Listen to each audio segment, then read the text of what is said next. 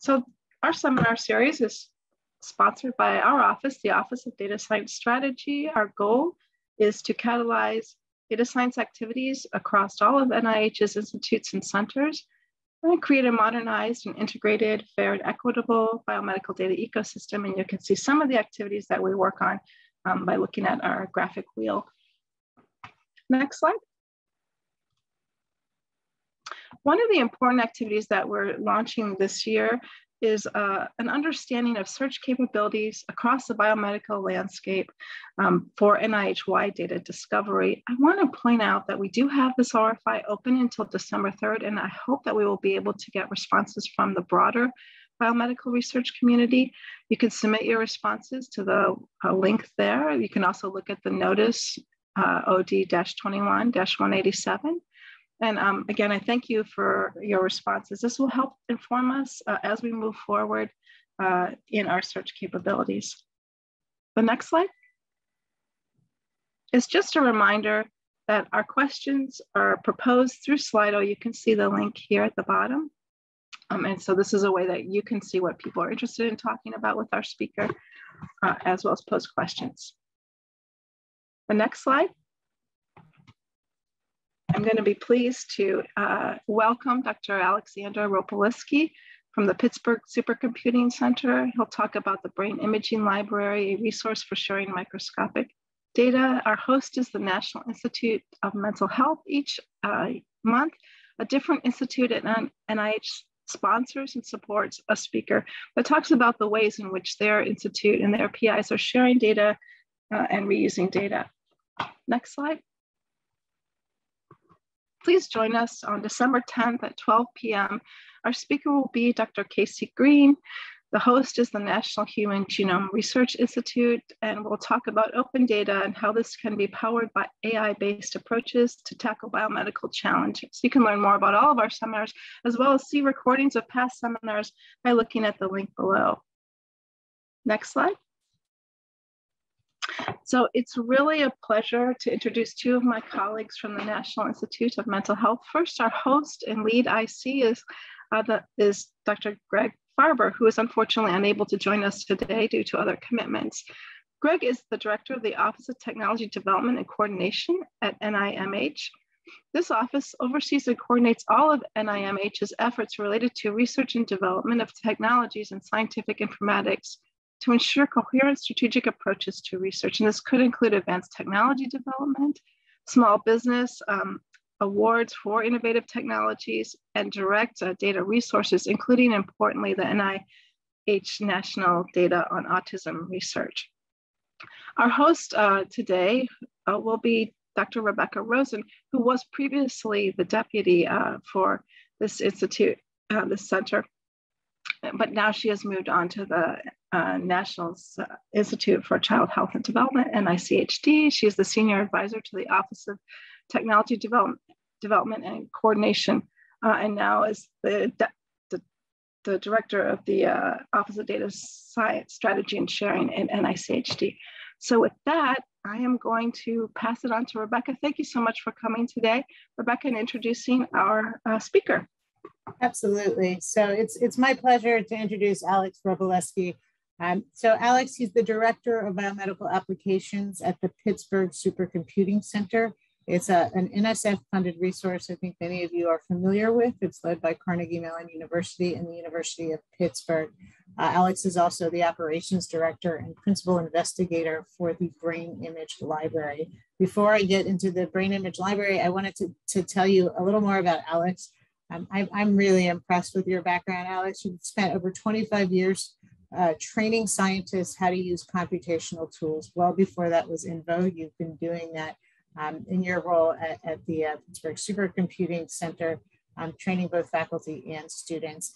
And you have a really strong background in improving diversity in the biomedical workforce in the bioinformatics and computation space. He's part of the NIH-funded MARC program since its founding at PSC, and it serves multiple minority-serving institutions. And so Alex actually travels around the country with hands-on, we're used to travel around the country, supporting hands-on training of faculty and students at minority serving institutions. And a lot of work in the analysis of next generation sequencing data, which is not what you'll be talking about today. But I really want to emphasize you are an exemplar in training, and so it's data use and reuse, but also building capacity in a diverse way and really bringing up the workforce like we need for data science here at NIH and everywhere in the biomedical space. And so you're the PI of the Brain Image Library. This is one of 7 Brain Initiative data archives. So there was a funding opportunity announcement that went out in 2017. And that's when the BIL was first funded along with 6 other archives as part of the Brain Initiative data archive strategy. So there's an archive each for multi-omics data, invasive human neurophysiology data, MRI neuroimaging data, electron microscopy, X-ray microtomography data, cellular neurophysiology data, and then NEMAR for EEG. I'm going to save myself the stumbling, EEG and MEG data. And so Alex, I know you're going to give an introduction to Brain Image Library as the confocal fluorescence microscopy archive for the Brain Initiative, the Trans NIH initiative. And so we're really happy to have you here. Like I said, you are an exemplar in training, diversity, and reuse and use of data. And so thank you so much for coming and telling us more about your work in the Brain Imaging Library. Thank you. I will get started. Let me see here.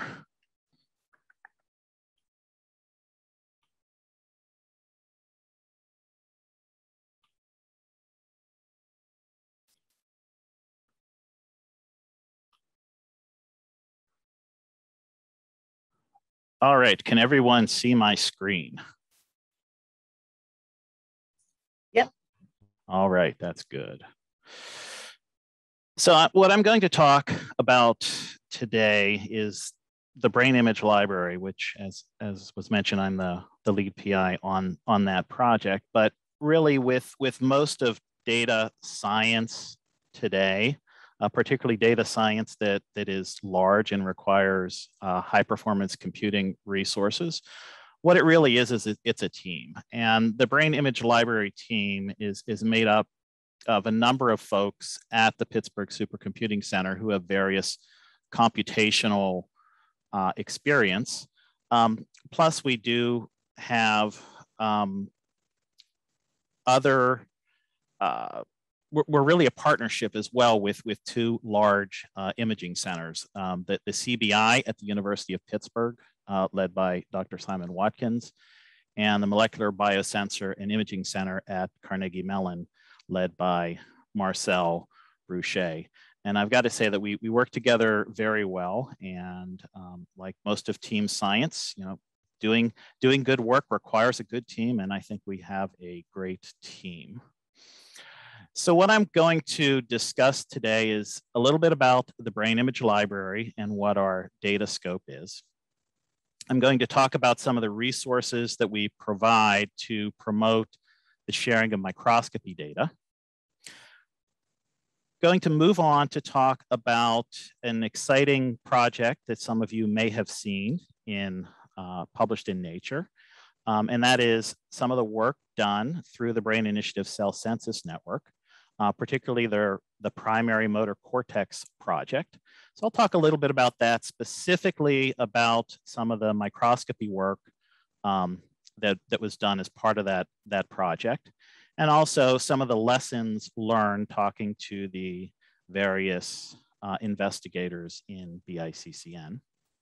I'm then going to transition and talk about a real exciting project that we're also involved in, led by Elizabeth Hillman from Columbia University, and that is the Hollis project. And the Hollis project is really exciting because it's going to produce petabyte human brain data sets, and we're really excited to be part of that project.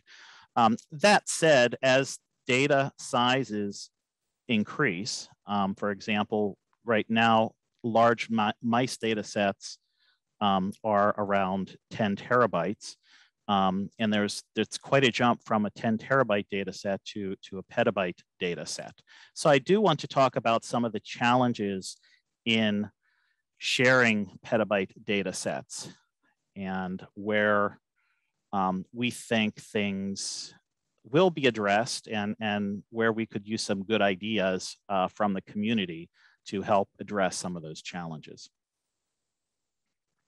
So as mentioned earlier, Bill is part of the data archives established by the BRAIN Initiative. And the approach taken by the BRAIN Initiative informatics program is that each archive focuses on a single data modality.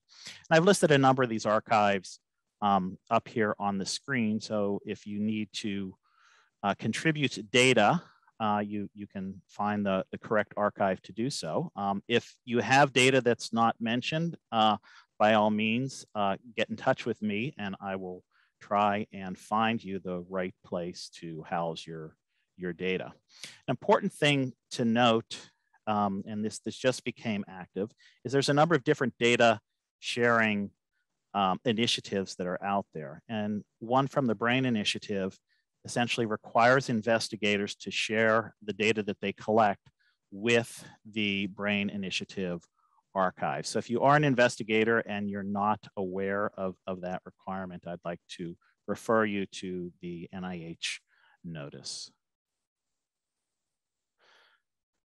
So that said, so what is the bill? The bill and our mission is to be the national public resource for high quality microscopy data, enabling researchers to deposit, analyze, mine, share, and interact with those data. Bill relies on contributions from data producers.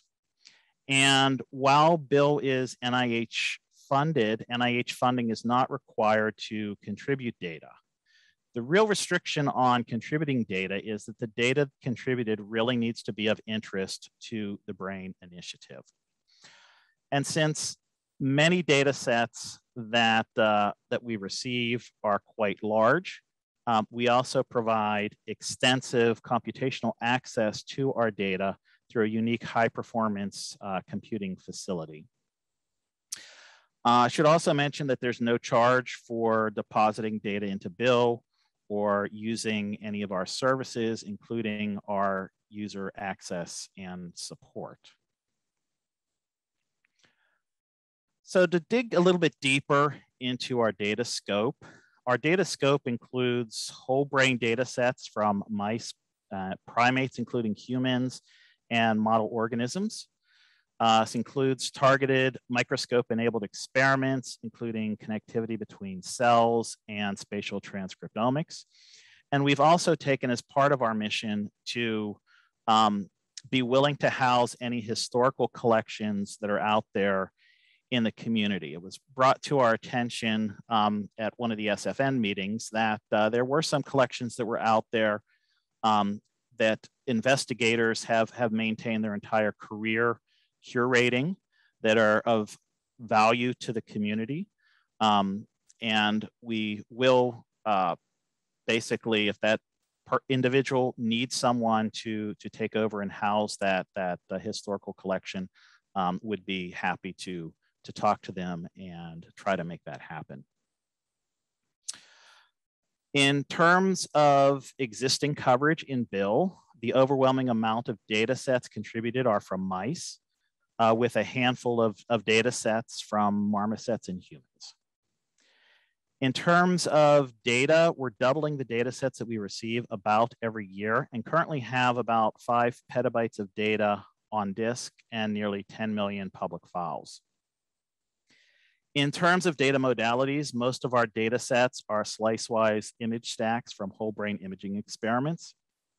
And in addition to this type of data, we also have thousands of tracings from primary data sets that are held in the archive.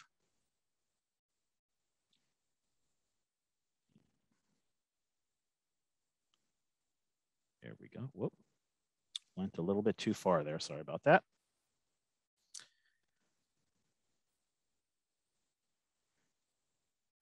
So what I'm showing you is a preview of some of the high quality data in Bill. This video shows a cell counting data set contributed by Dr. Pavel Austin from Cold Spring Harbor Laboratory. And this 2-channel whole brain data set, it's only a few hundred slices, but it's a nice size to make a nice short video to show people. Some of the largest, highest resolution mouse data sets that we have in Bill are generated using a technology called FMOST. And these FMOST data sets range somewhere between 8 and 13 terabytes each and contain about 10,000 to 15,000 slices per data set. The resolution of each individual slice in terms of pixels is about 35,000 pixels by about 55,000 pixels. And the FMOST data sets, I believe their spacing is about 1 micron.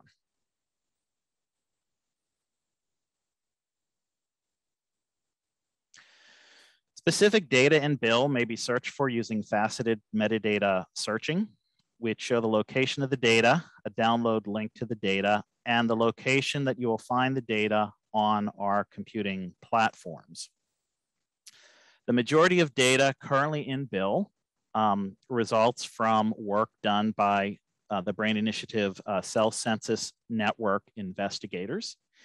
And that is one of the main results from the Brain Initiative Cell Census Network is a series of joint analysis projects. And I will be talking about that joint analysis project in a few slides.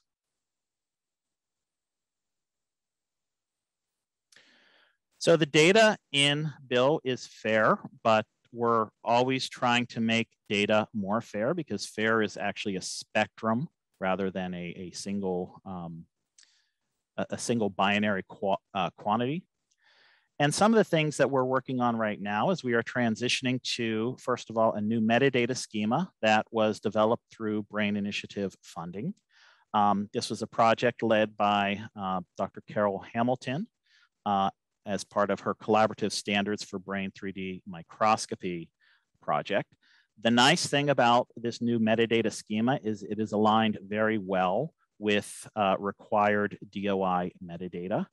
So it will make it a lot easier for us to issue DOIs, which we are also transitioning to.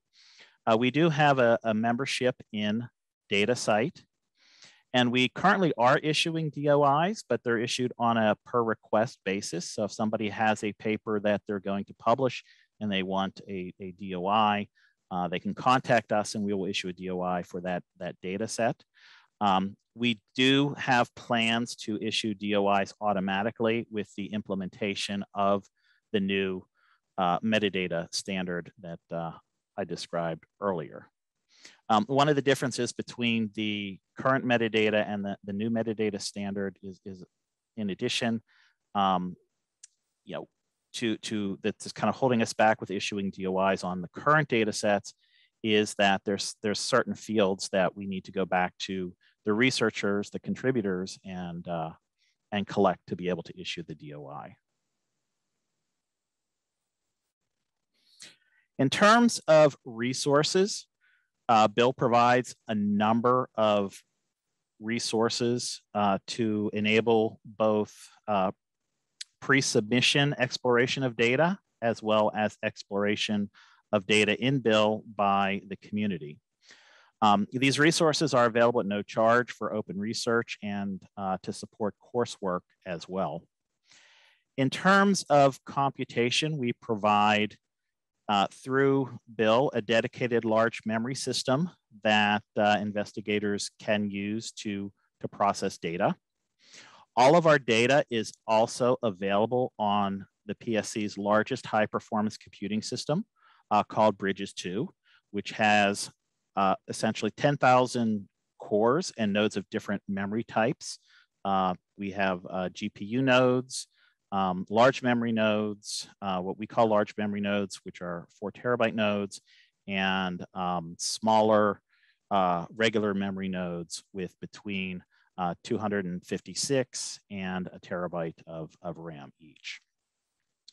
Our data is also available on a unique hardware platform that PSC recently installed, a platform that we call NeoCortex, which is a Cerebrus CS1 system.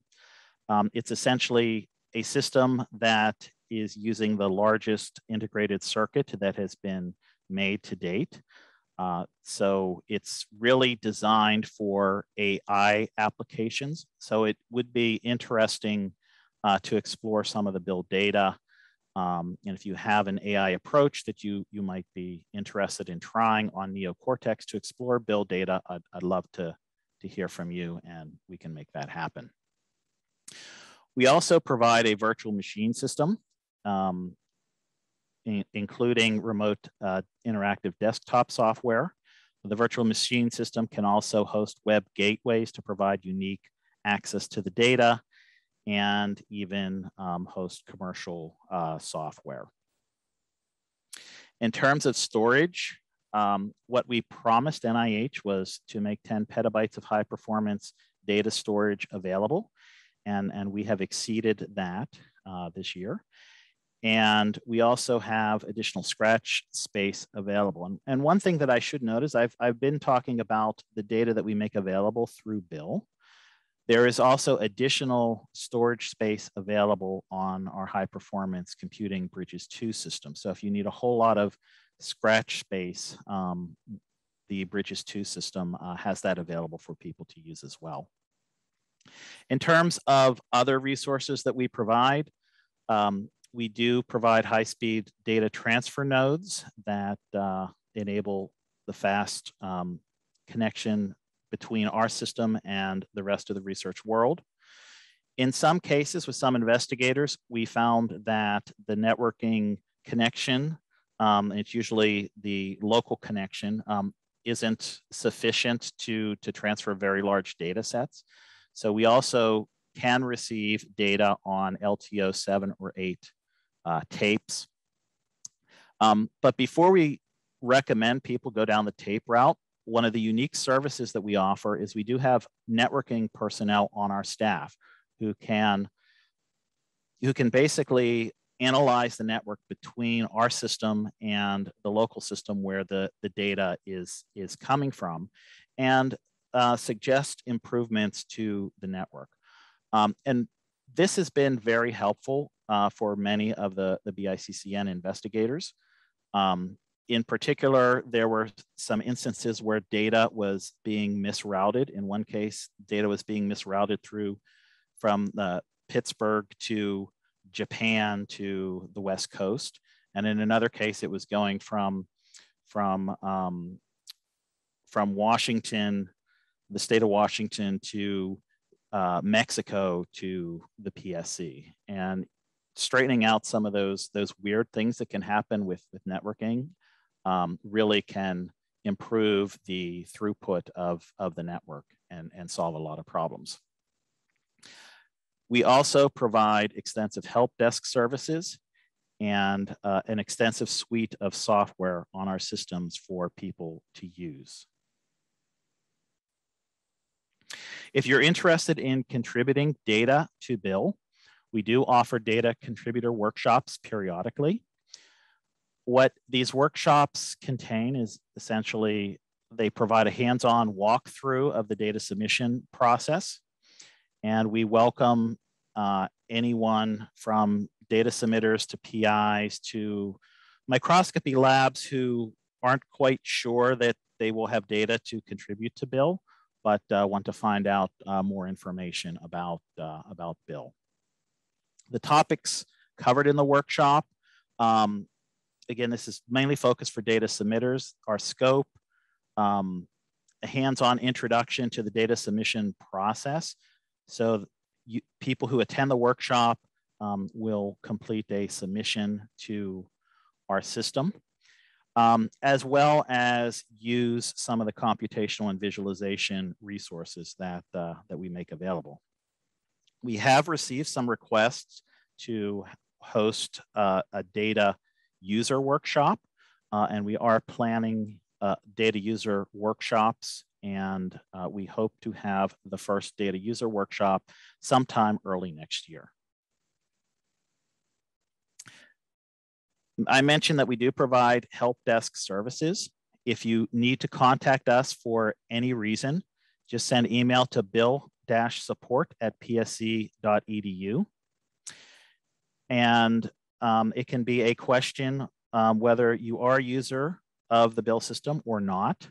If you need a letter of support for a grant, for example, the best way to get that is to describe what you're doing data-wise and send a brief message to billsupport@psc.edu, and we will get back to you and discuss the details that you need for your proposal.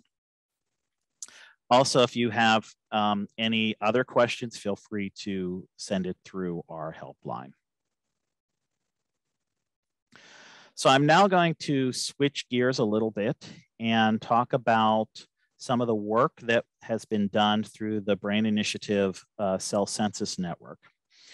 And the primary project, the project that was just published in Nature, is the BICCN Primary Motor Cortex Mini Atlas project. It's essentially a coordinated large-scale analysis of single-cell transcriptomes, chromatin accessibility, DNA methylomes, spatially resolved single-cell transcriptomes, morphological and electrophysical properties, as well as cellular resolution input-output mapping. This is all integrated together through cross-modal computational analysis. So it's really a nice, challenging project. And the project resulted in about 20 different collaborative and individual lab papers published along with the flagship paper in Nature. And while the focus of many of the papers from this project were focused on data from mice, the consortium, like I mentioned earlier, it does have a little bit of human and non-human primate data sets, and those were included and described in the flagship paper as well. In addition to the flagship paper, there was a joint anatomy paper, and this is the paper that I'm going to detail go into a little bit more detail on. The goal of the work was to derive a comprehensive cell type based anatomical description of the mouse primary motor cortex upper limb area. The project focused on many tasks, including delineating the borders of the upper limb area, examining the laminar organization, analyzing inputs and outputs, and projecting mapping with bar-seq, as well as analyzing single neuron projection patterns.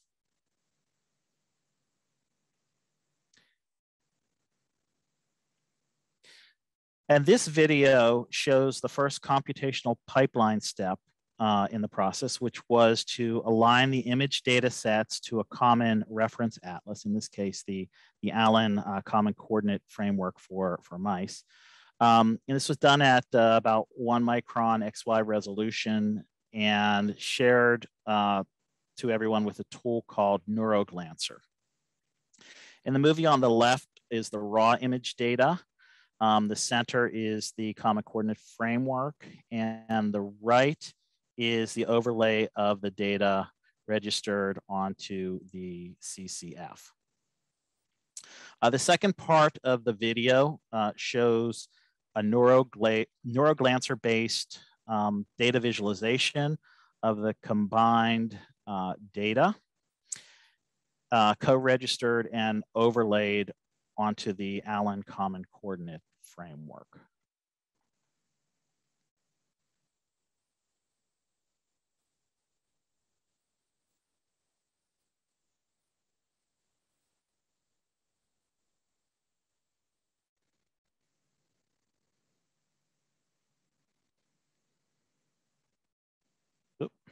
And starting over here. There we go. This second video shows the delineation of the anatomical borders of the primary motor cortex upper limb area of the mouse brain. The VGLUT1, VGLUT3, and AAV retro data sets registered to the Allen CCF are shown with the drawn borders in the zoomed in view.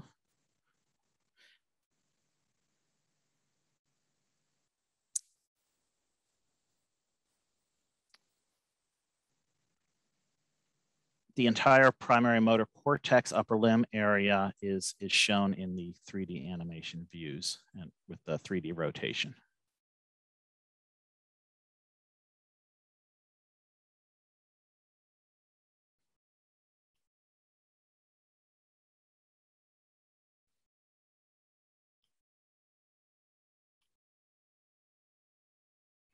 And this final video from this project that I'm going to show you shows the common coordinate framework-based analysis of anterograde and retrograde tracing of the mouse primary motor cortex upper limb area projections.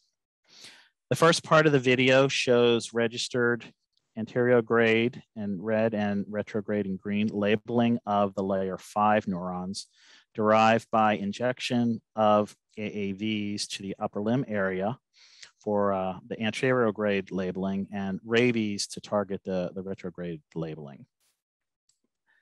The second part of the video shows a co-registered CTB injection in the contralateral CP and AAV retro injection in the medulla.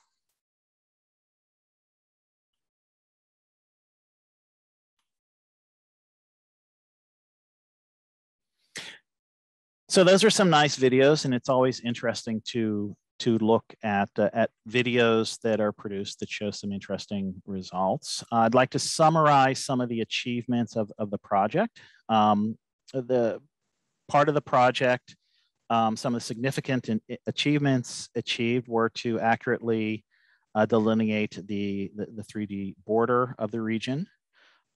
There was also a little bit of refinement of the laminar organization that was shown through this process, particularly the identification of a granular L4 with densely packed somas, which was a little bit unexpected, but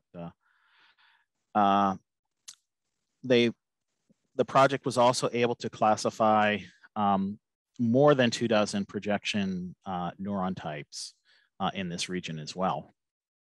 And from the input and output,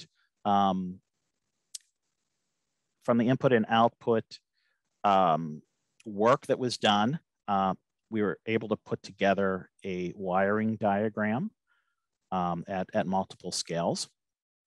In addition, through the project, there were about 300 single neuron reconstructions in that region and about 10,000 single neuron projections traced by molecular barcoding. So what were some of the lessons learned from this project? And this was a project that was really interesting because it started literally whenever everyone first got funding, including Bill. So people were generating this data right away. People were doing it with different methods and different ways of analyzing the data. And to pull everything together was quite a challenge. Looking back, some of the largest barriers that were faced were involved in data transfer. And in this sense, part of this is that investigators were using tools locally that they had already set up and wanted to use for the project. So they really used Bill more as a data distribution site rather than a place where they computed in place. And they quickly realized that you know, the computation and some of the work that they were doing really needed to be done at Bill. Some of the tools that were used, such as NeuroglanCer, were lacking features. So there was some thought that these tools that while they were useful, were mainly visualization tools. They weren't really analysis tools, and that they did need to have some additional features built into them. On the data processing front, one of the barriers really was that the data needed to be registered to the same CCF and version as well. There are multiple versions of the Allen Reference Atlas out there, and we needed to make sure that the data was registered to the same CCF using the same techniques. And tools, I already mentioned the tools lacking features. One of the particular features that people found lacking in the tools was the lack of collaborative functions. And there was a feeling that the tools, while they worked well for the mouse project, some of the tools were really inadequate for larger data, and they really needed to be able to be scaled up. And so that was some of the lessons learned from that data sharing project. I'd like to acknowledge all the researchers who participated in the project, and I'm doing that through this slide here. Now I'd like to move on to an exciting new project, and that is the Hollis project. And this project is led by Dr. Elizabeth Hillman at Columbia University. Also involves Pavel Austin, who has left Cold Spring Harbor Laboratory and is now at Certigo Therapeutics, and Zuahu Wu from the Mount Sinai Icahn School of Medicine. And this is a really interesting project, because this is one of the projects that is bringing new microscope technology to the forefront, which can produce much larger data sets. And this gives us the capability to really understand some variation in the human brain, such as, how much variation is there between persons, and do cell types principally differ between persons, or is it more of a function of development over time? So this project is ambitious. Whole brains are going to be essentially fixed and restrained, and then run through to produce MRI data. Once the MRI is produced, that brain will be cut into 5 millimeter thick slices, go through a variety of staining and clearing processes, and then be imaged by this unique microscope that has been developed. It's a light sheet based microscope. And here's an example of what this microscope can do. Instead of just doing minimal slices, it basically works on these huge slices, and then it images things in slightly smaller blocks. The slices that it can handle are 6 to 8 millimeters thick. And the machinery itself is not limited by the width that it can handle. What the machinery will produce, though, are these data blocks, such as is shown up here. And these data blocks can be up to 15 centimeters in length. So this is far greater than what any of the current technology can produce. Here's another movie that I want to show you, and this is based on some preliminary data that has been produced by the group. And this is what essentially a block is going to look like. This is only a 3-channel image. There's going to be much more much more channels used in the final data that will be produced. And to go through that fly through.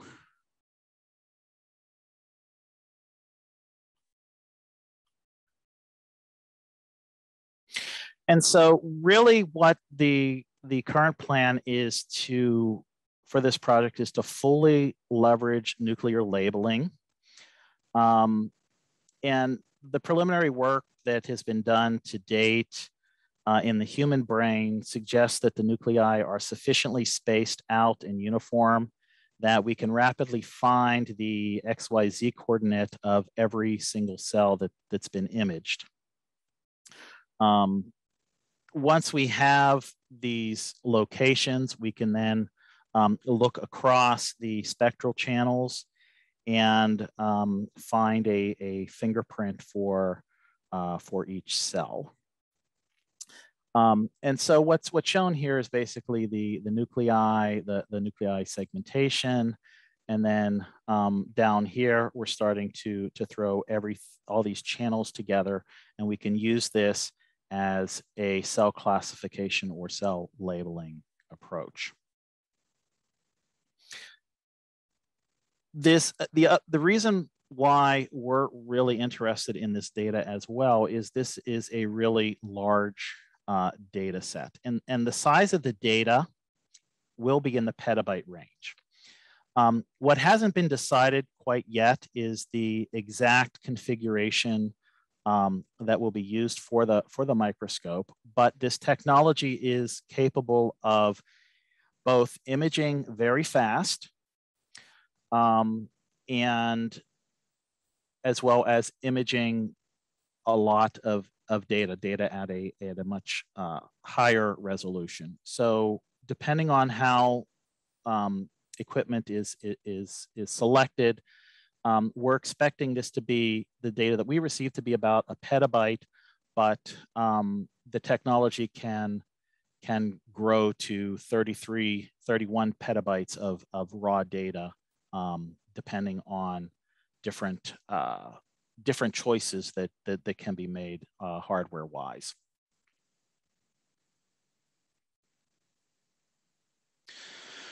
So that's the data. That's the HOLIS project. The HOLIS project itself is going to have a number of challenges. It is a big data project. We will be moving petabytes of data from Columbia University to Bill. The computation and analysis for these data sets will be done at Bill. And we think we have a pretty good handle on this preliminary HOLIS project and how to go about how to make it work with the size of data that we're going to be receiving. But that said, I did want to mention that there are a number of challenges faced with sharing data of this size that a lot of people haven't really thought through yet. And I just wanted to highlight what some of these would be. Everything from networking to data issues to the way that you access storage to metadata issues and how things can be standardized. In my opinion, one of the most significant limiting factors to producing very, very, very large data sets is actually moving the data. Traditionally, a lot of microscopy facilities, including the ones at my own university, Carnegie Mellon University, do not have very fast connections to the outside world. Traditionally, a lot of the data was just shared locally within the university, or it wasn't that big of a deal for the person who was subject to doing the imaging to go to the imaging center and look and analyze their data there. So what we found in our experience with Bill thus far is that we've run into a lot of these last mile issues, and these last mile issues are going to occur mainly at the university level.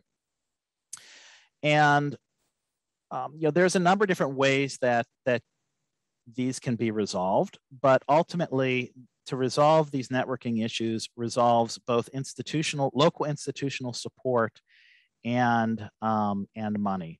Sometimes it's as easy as reconfiguring a router because there's an internal limitation, but other times it's a little bit more complicated. For example, the university may not have adequate connection out of the university to the broader internet community. And you really don't see these issues when you're even transferring terabyte data sets, but you definitely will see these when you're moving petabytes of data. For example, if you have 100 gig connection, ideally you could transfer that in a day. Now, I should have the caveat that this is ideal and nothing ever works ideal. On a more typical connection, 10 gigabytes, ideally it would take you, let's say 2 weeks to transfer the data. And if there was a 1 gigabyte connection somewhere, that's really going to blow things up, and it'll take you essentially 3 months to move the data on this idealized time of transfer. So that is an issue that is faced in the community, particularly as we grow up to these petabyte data sets. Another issue is, how do we integrate data together? And where this is headed is really to using some of these newer data formats, such as OMESAR or HDF5, rather than the traditional TIFF-based data.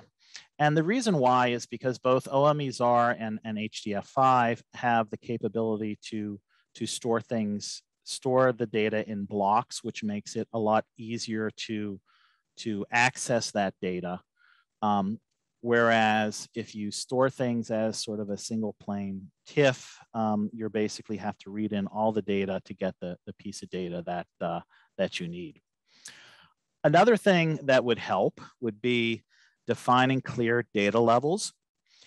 And this has been run into with I've seen this in many projects, including the HubMap project. In some ways, the genomics community is far ahead of the imaging community in that the genomics community has very well-defined data levels. They understand what raw data means. They understand what data aligned to a reference is sort of the next data level, and so on. There really haven't been standards such as that apply to imaging data, yet we do have different data levels or data states of imaging data. We can have the raw data that comes off the microscope. That raw data may be converted to a different file format so that it can be shared.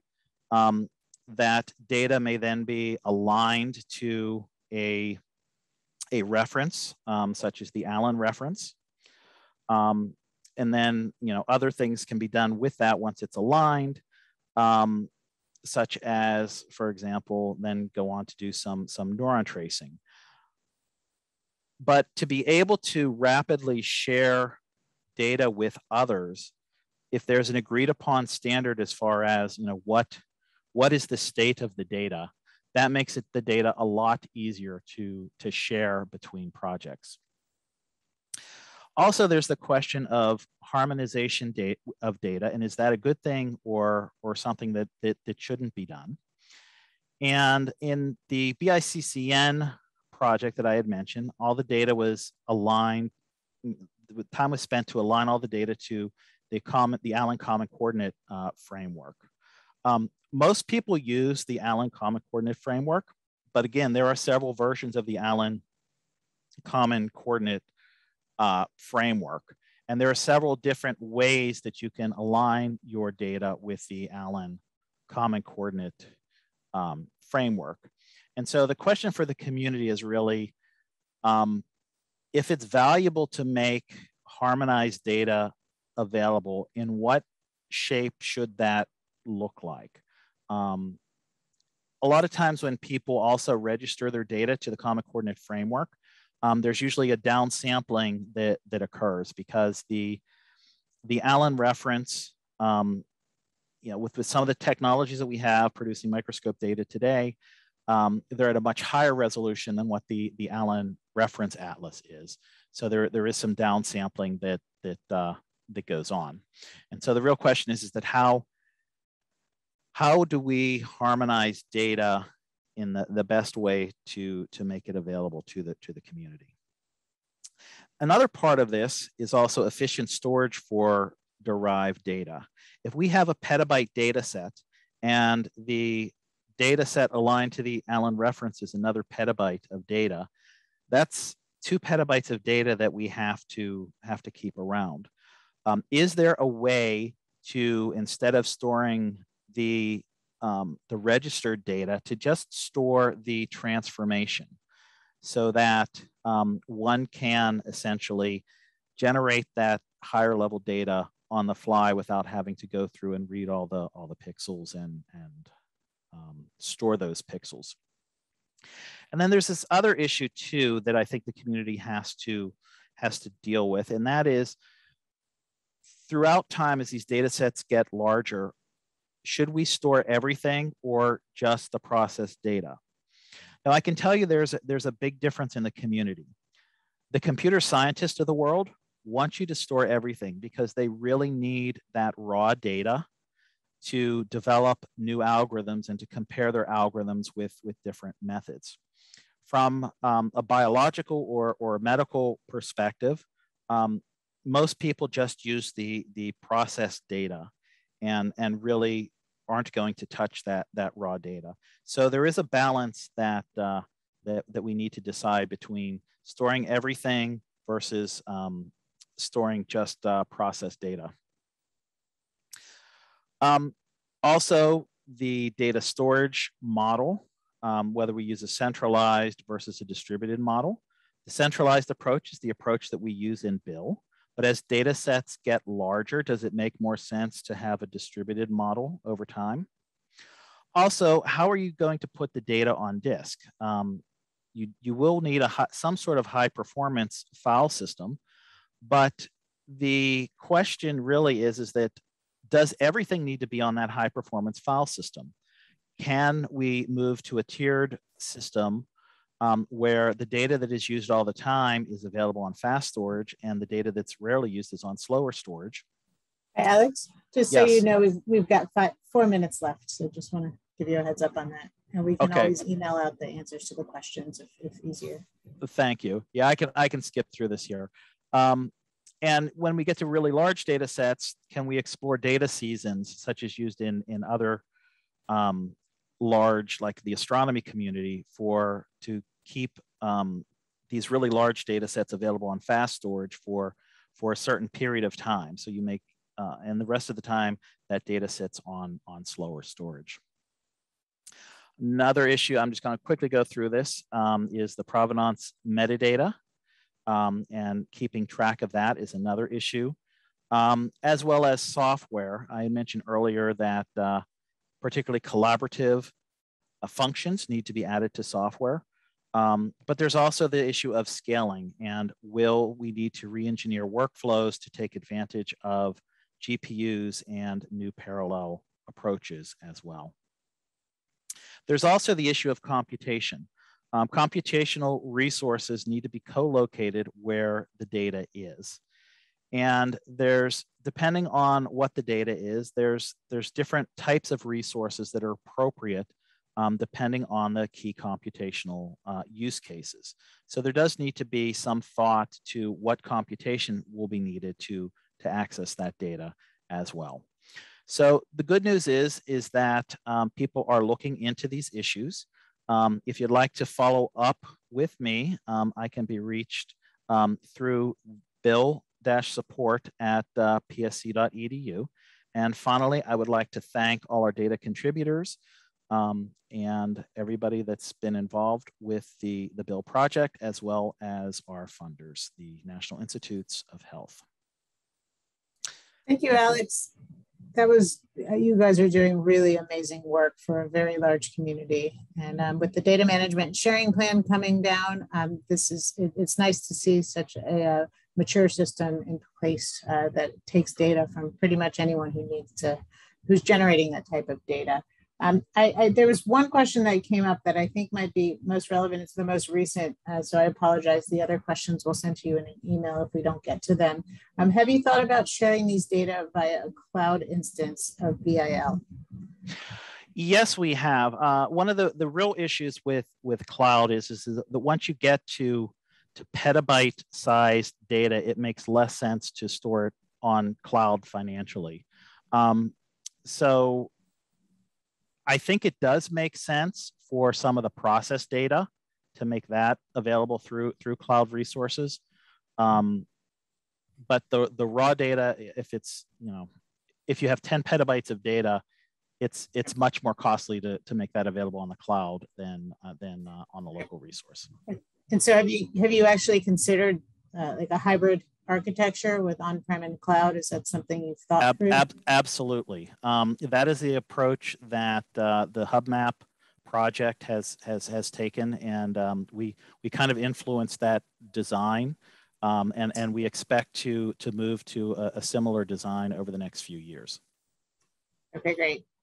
So I know we have 1 minute. We don't have time for another question. So what I'll do, I wanted to thank everybody. First, Alex, thank you so much.